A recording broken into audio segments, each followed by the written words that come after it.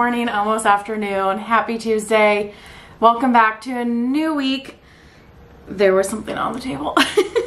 A new week, a new weekly vlog. I hope you've been enjoying them. I think this is number 6, if my brain is working correctly. Sometimes it's not. My husband's home from his fishing trip and he got me like a cute little, or a cute sweatshirt from one of the marinas, and it's so soft. So I thought it was adorable that he got me something while he was gone. And it's so, and I have a thing for like soft crew neck sweatshirts that if I find a good one, I will wear it until it falls apart. My friend Jackie, she was formerly Cauldron Cookie Company, got me one for Christmas, and it's the green one that has a little whisk that I wear pretty much every week in these. And it's just so soft and does something to like my nervous system that I'm glad I have a second super soft one now to kind of coordinate, even though it's about to be t-shirt season and I don't like it when it's hot because I don't like being hot. So today there's not much to do. I already ran my errands. I got everything kind of set for the week.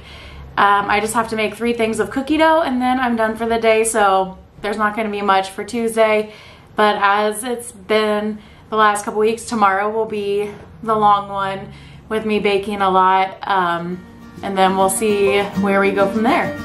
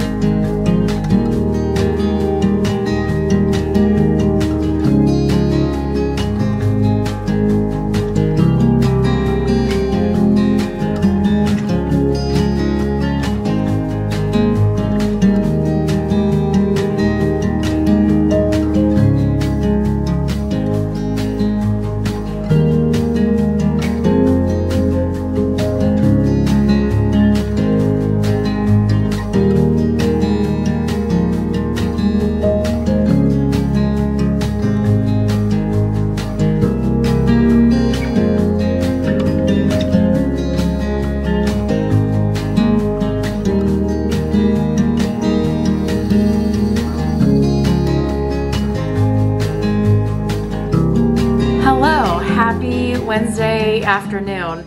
I'm done with work. It's 4 o'clock. I got everything on my list done except for cutting all the bars because I made 10 trays of bars and 6 loaves of bread today and cookies and biscotti. But I don't feel like doing all the dishes that goes along with like the Tupperware just to save myself an hour in the morning. So I'm just going to cut and pack everything in the morning. It doesn't really add too much to my day. And I can switch around my deliveries based on how long it does take me. Like if it's 8:45 and I'm nowhere near done packing that stuff, I can go do my market wagon drop off and then come home and finish it for my deliveries. I just don't want to do that because it's all kind of in a loop. And I can make my deliveries either on the way to the market wagon, drop off, or back. And I think I can get everything ready, like cut and packed in the morning. I'm just waiting on all my bakery boxes to get delivered. They're out for delivery. Usually UPS comes around 1. And so I was like, cool, they're out for delivery. When I'm done baking, I can build all my boxes for tomorrow before I head out to go to the gym. And I don't think that's gonna happen because I'm gonna get changed here in a couple minutes and head out to meet Brad. And then he also, because if you don't know, Brad works in home remodeling and construction. And so that oftentimes means that they just get given stuff from people's houses. So he texted me and asked me if I wanted a new fridge. And he showed me and I was like, yeah, I think I can make that work, which is perfect timing because one of my bakery fridges, it's from my dad's house when he built it back in 2000. And it's starting to like leak from the freezer. So I couldn't use the freezer a lot. Cause it would like get too warm and then like it would defrost, but it would like leak a ton cause it was building up ice and just driving me nuts because it's 23 years old. So he has that in his truck. So I'm gonna clear out some of my current fridge, but we won't switch it over today because one, when you move fridges, you have to set them up right for like 24 hours for, I think like for something to settle. I don't quote me on anything. For like the refrigerant to settle back, I don't know. It's just something you're supposed to do. And because my fridge is full right now, I'm not gonna switch it. Tomorrow it'll be empty. I can move all the stuff in the freezer to my second bakery fridge's freezer because I have 2. And yeah, it'll be fine. So I'm gonna go do that real quick before I get dressed and then I'm gonna go work out, get some muscles.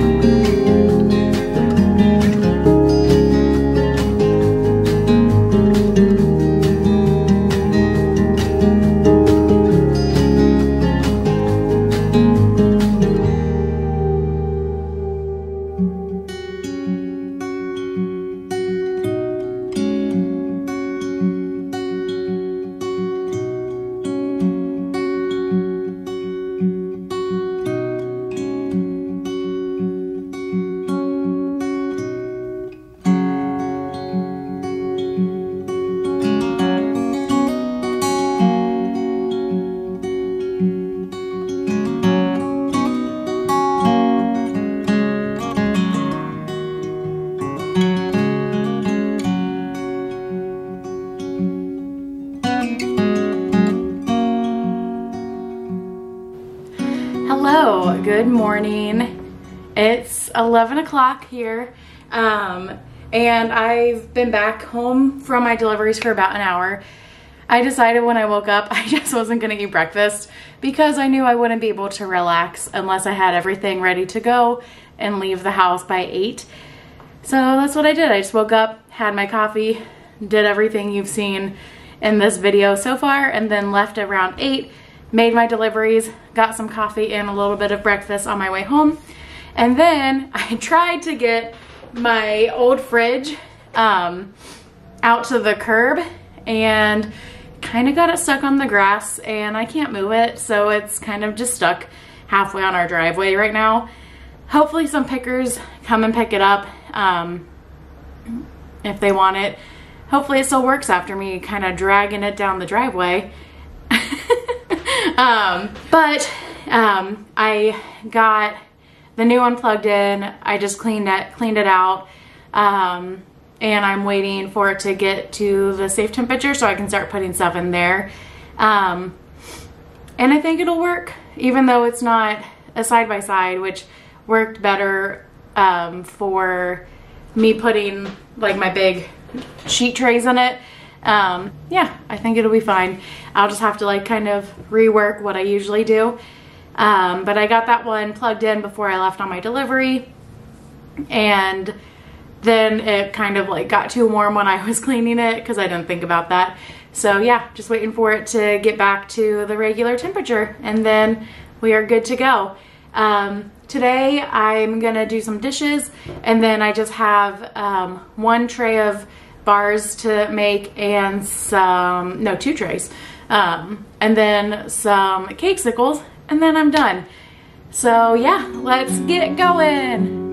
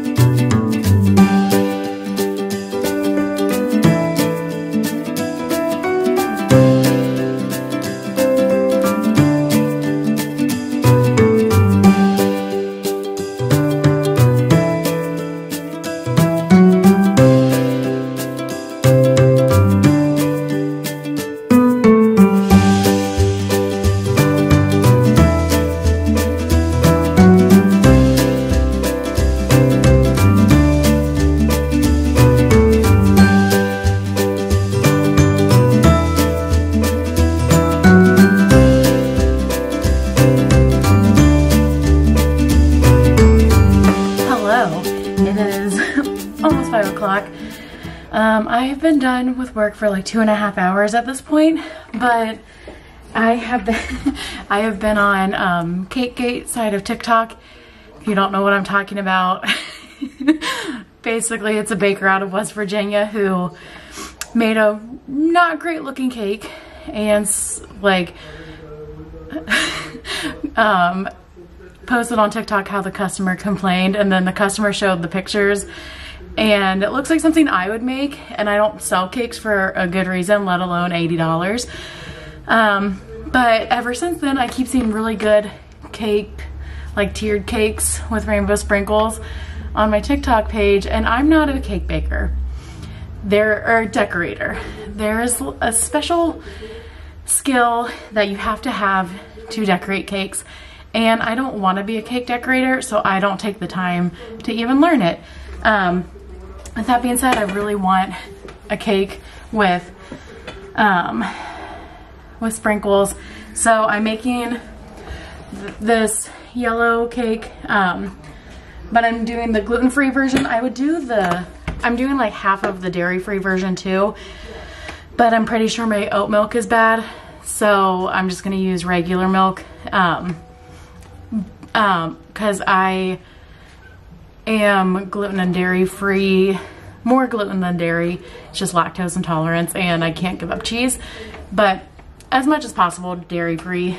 And then it's from this cookbook, Perfectly Golden. You can tell gets a lot of love, and it's from a bakery in Nebraska, and they cater to all dietary restrictions. And I love this cookbook because they give you swaps to make it gluten-free, dairy-free, vegan, or the way the recipe's made.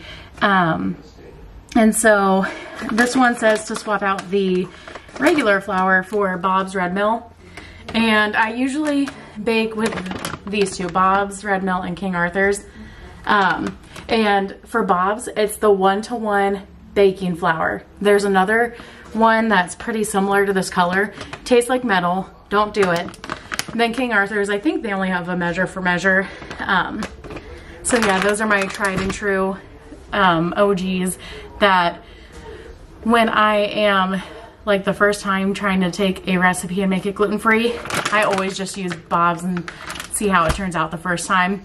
And I know because I'll get asked this, no, I don't sell gluten-free items unless it's just like Rice Krispie treats that are naturally gluten-free, because one, gluten-free baking is so freaking expensive, and it's tricky. It's tricky to take a recipe, like one of my core recipes, and just make it gluten-free.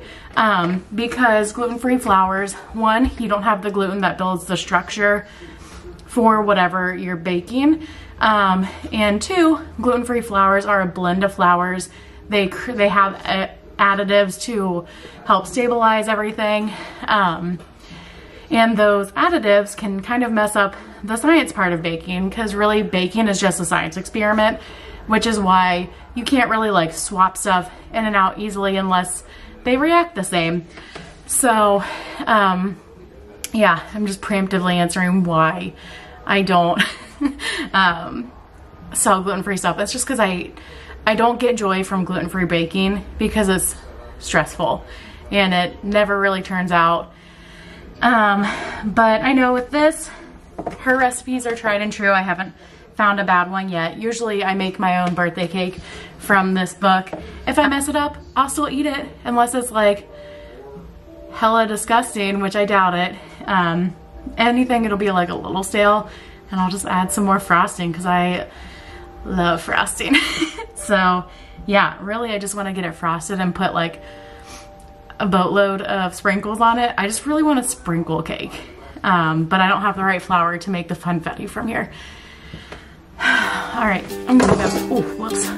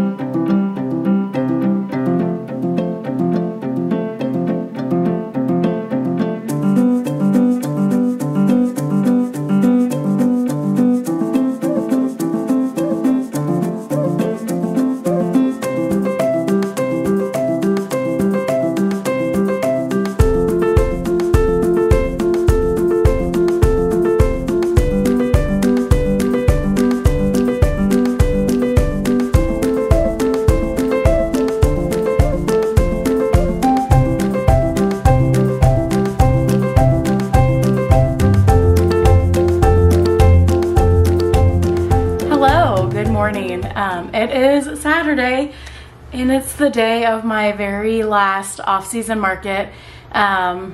It's the weekly market I started this year.